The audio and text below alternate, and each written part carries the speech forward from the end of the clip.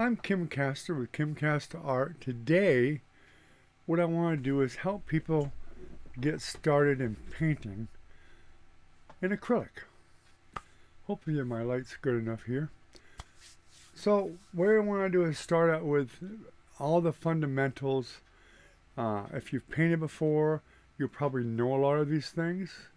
Hopefully we'll bring to light some things you don't know. So let's get started. First off, if you're going to paint in acrylics, you should always remember to use gesso. Okay?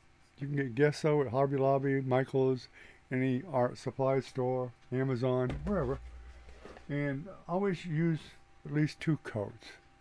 Now, if you're going to do portraits, you'll find out that the smoother the surface, the easier it's going to be on you.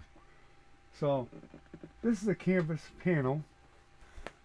Very thin, as you can see. These are great for painting on. I paint on them quite frequently.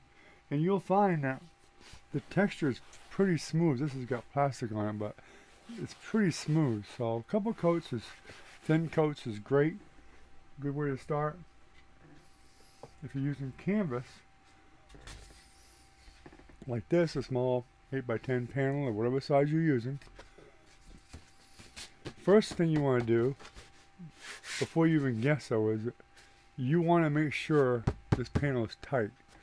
Now some of them come with little clips you can put in, little wooden wedges you can put in here to help tighten them up, and you can use them if you like to, but there's an easier way to do it. Very simply, get yourself a spray bottle of water, and you're going to need one of these for painting in acrylic anyway, so go ahead and get one. They're pretty inexpensive.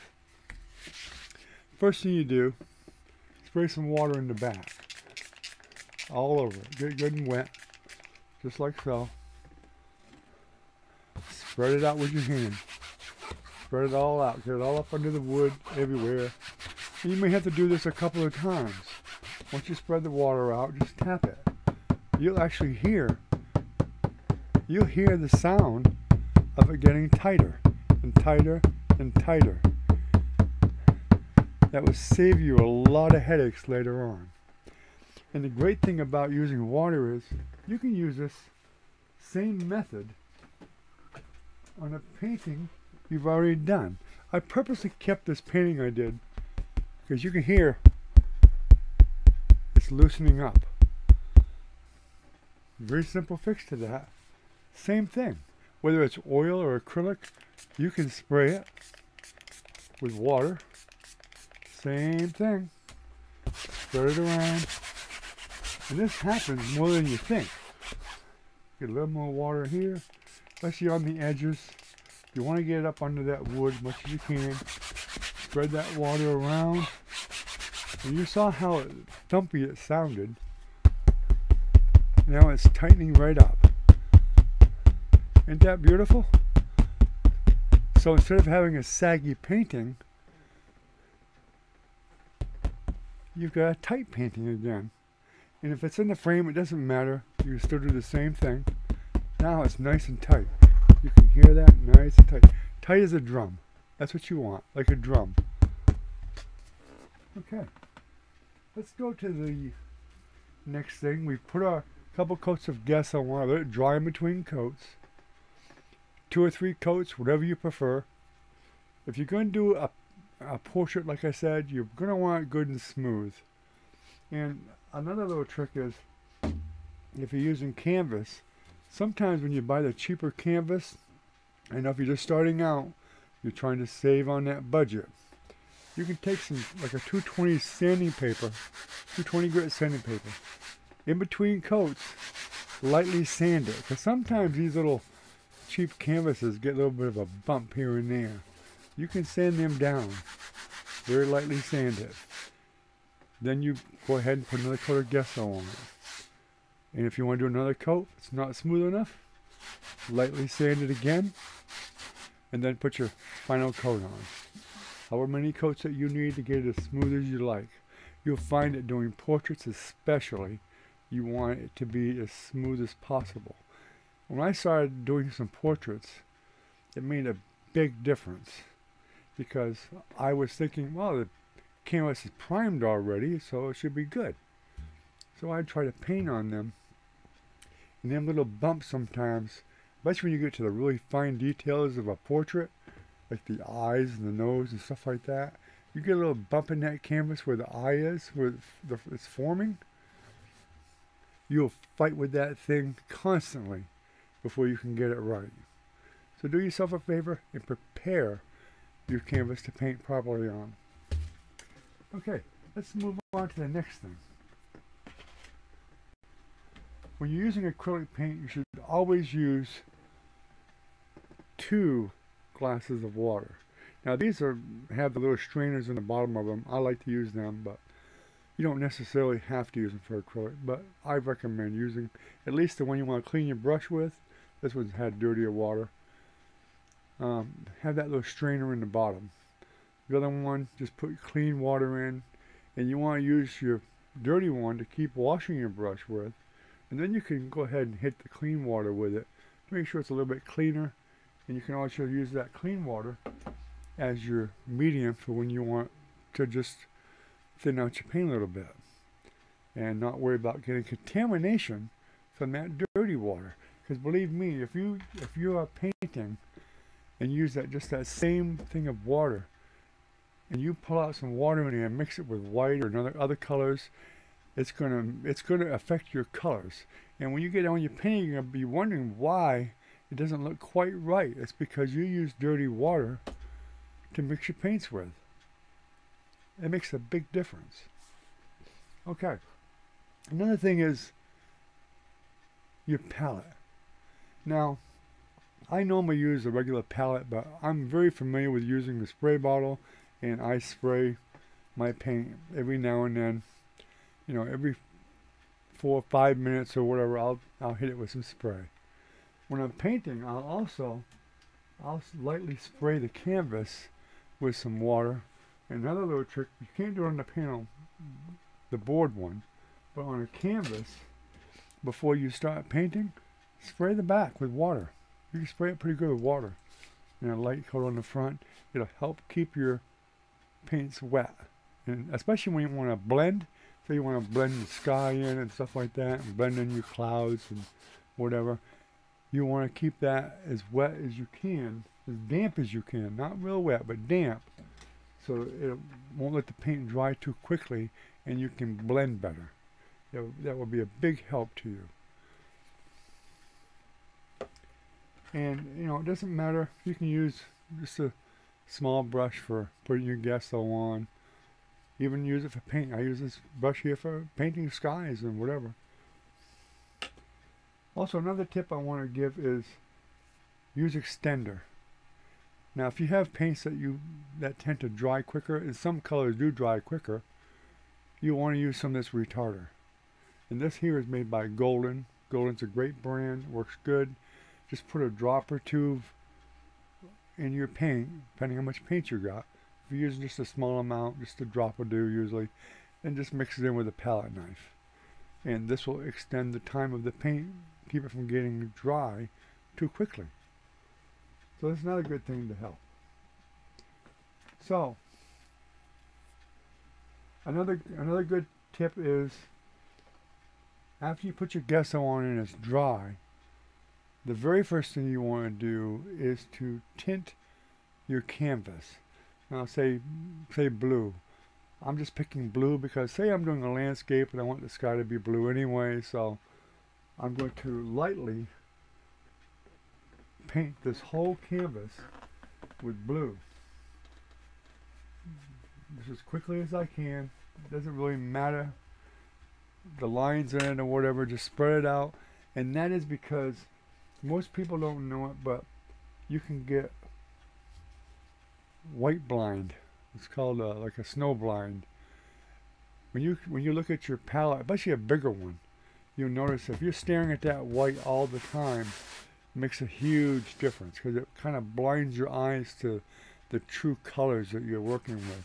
So color it with something, whether it's burnt umber or blue, light blue, or any color you want. It really doesn't matter, but it'll help you immensely to pre-color that canvas. And that's especially for portraits.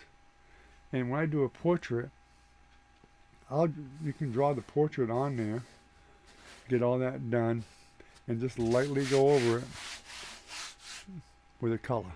Normally, a lot of people will use burnt umber. They just thin it out and just need a really thin coat just to get a color over the top of that white. Very important. Okay. Next thing is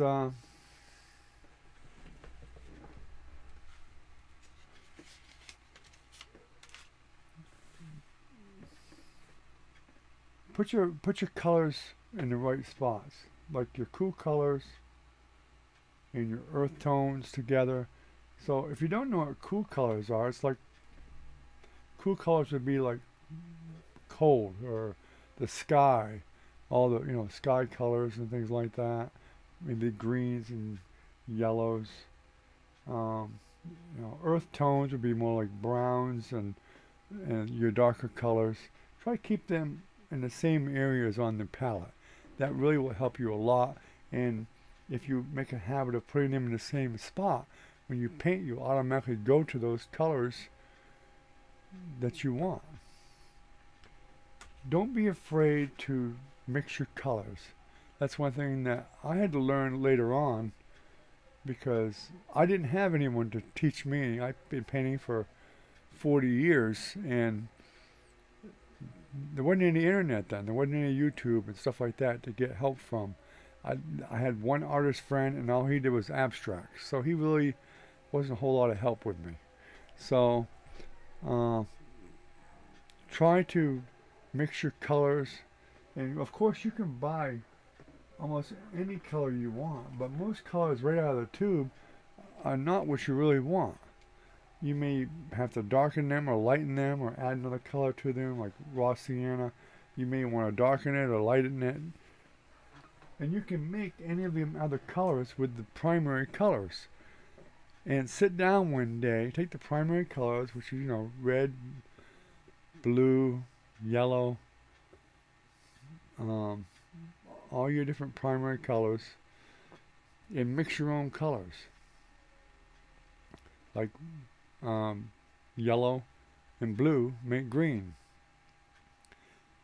Well, how you make the different colors of green, you add a little bit of maybe black, just a tiny bit of black. If you make green, we'll make like an olive green. If you want to make a brighter green, you add more yellow to it. And you can get pretty much any color green you want by just adding different things to it. You can make brown, you can make violet, magenta. You can make any of those colors from your primary colors. Sit down and just experiment with it. That's what I can tell you, is it does help a lot with your color mixing.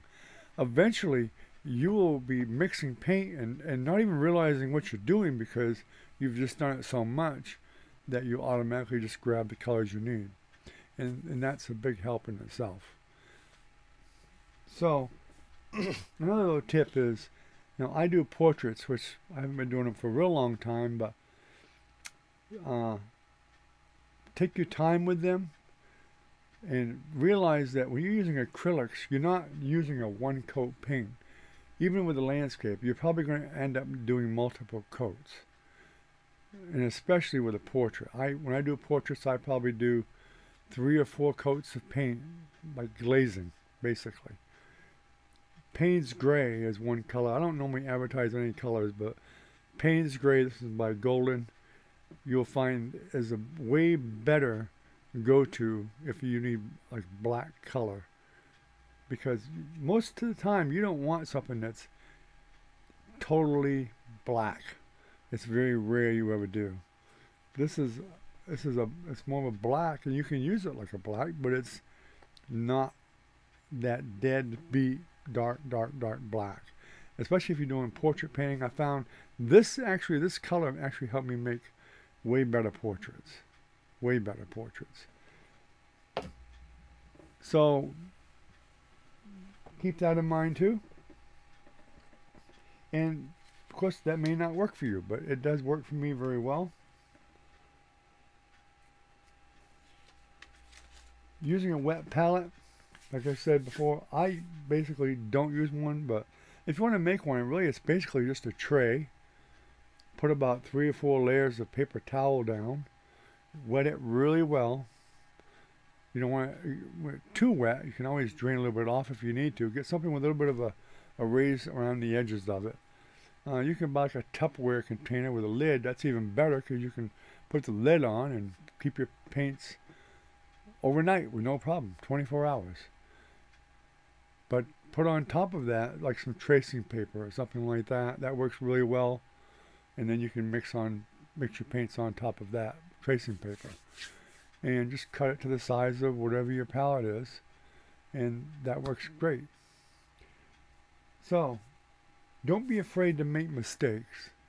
That's the biggest thing I've ever seen in painting, is people being afraid to make a mistake. You'll get to a point in a painting, and this will happen pretty often, we get in the middle here more, is you'll get a painting and it'll look beautiful. And you go, well, I need to do this and that, and you're scared to death to do it. Just do it. Be brave and just do it. And we all go through that. Every artist out there goes through that same thing. They get to a point and they're scared they're going to mess up their painting.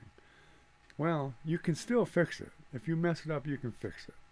You may get a little discouraged a little bit, but you can fix the painting. But go for it. Just do it. That's how you learn. You're going to make a lot of mistakes. And just so you all know, don't be under any illusion that you're going to be able to paint overnight, because you're not. And that's reality. It takes a lot of practice and patience and perseverance. Also, my other best recommendation is buy good quality brushes. You can get cheap brushes, and I know it's easy to I said the same thing. I'm on a budget. I can't afford them, but you know what? If you buy cheap brushes and they don't last very long, you just keep buying more cheap brushes, you might as well have bought the good brushes anyway. And you don't need a ton of brushes to get started. You know, a fan brush, maybe a flat brush, you know, an oval type of brush. You want your liner brushes. And you may want a little bit of a bigger brush. You can get these at the hardware store, and they're pretty cheap, and they work very well. And, you know, just get what you can afford, but try to get the best ones that you can. You know, get a mixing knife to mix your paints with. That helps. Most artists will mix their paint with their brush a lot as they're going, but if you're going to mix a bigger batch, it's better to have the mixing knife. You can get those in plastic that are a lot cheaper. You know, then that's not a problem. I remember when I first started painting, and this was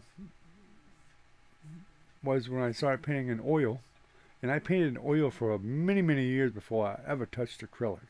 In fact, I fought touching acrylic, because I knew acrylic dried really fast. You know, I was so used to having the benefit of oil, it would stay wet for a long time. I could just keep painting and painting and adding on to it, whatever. And believe me, it's way nicer that you can just not worry about the drying part. But if you get used to the acrylics, you'll be fine. I started out painting wet on wet. That's right. Bob Ross, Bill Alexander, things like that. And be careful about that. If you people are painting wet on wet now, that's great. And you know, I agree that it's a great place to start. You can get very good results fairly quickly. You can get a really nice, pretty painting fairly quickly. Pretty easy to do. They're not hard to do. Although they are harder when you don't have anybody to show you. If you're watching TV, and I'm sure a lot of you have experienced this. You're watching Bob Ross on TV. It looks so easy, but when you start doing it yourself, it turns out to be a little bit more of a job to do. don't forget, he practiced for years and he helped develop it. Well, he learned it from Bill Alexander, actually. But it's a good building block, looking at it that way. If you want to do traditional painting, you're going to be stepping off from that comfort zone. And believe me, when you start doing wet on wet, it's a comfort zone that's really hard to get out of if you don't make yourself do it. And it took me many, many, many years to do that, because I was so used to being able to do a painting in a half an hour tops if it's a really big one, or that I was afraid to get out of that zone, get out of that just doing wet on wet. But believe me, it's got its own rewards if you do. Because it is a bit limited, and it's not as realistic really as a traditional painting style, if that's what you want eventually. I mean, look at, Bob Ross and Bill Alexander. They don't do much like portraits and things like that and still life. There's not a lot of that being done. I know some of them do flowers. I think Kowalski does flowers, and there's some others that do flowers and stuff, and that's kind of treading toward more traditional. But it does make a difference. Let me give you an example. See, this is not a wet on wet. This is acrylic, but you saw this a minute ago. But that's just an acrylic painting, and it's a traditional painting, but it's done in acrylic. And I couldn't do that on wet. Most likely I couldn't. If you're doing, say, a portrait.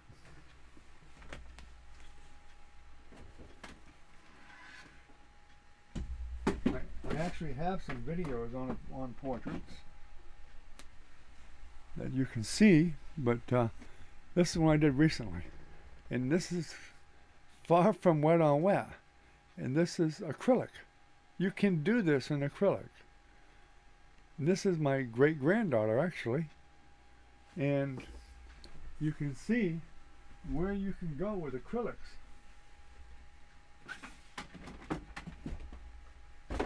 And doing traditional painting. It does make a huge difference.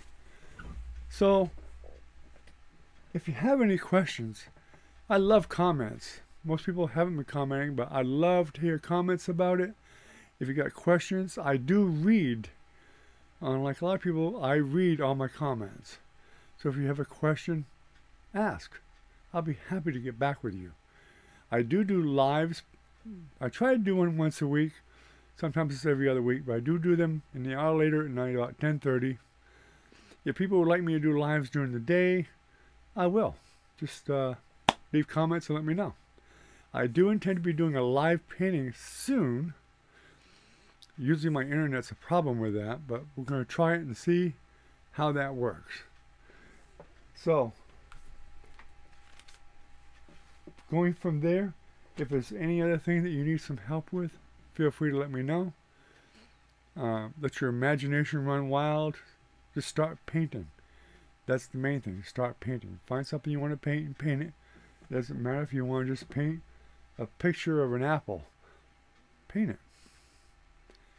A picture of a tree. Take a picture outside, bring it in, and paint it. It's not a problem. I'll have some more tips for easier ways to paint coming up soon. I know people say, well, I can't even draw a line. Well, I can't draw that well either. And you really don't have to. Surprisingly, painting is a whole different ball game than drawing. Even if you want to do portraits, there are easier ways to do them without having to draw the portrait. And I can show you some of them tips and tricks as we move along. So anyway, you all have a great day, and I hope you've all enjoyed this. Please leave some comments, leave a like.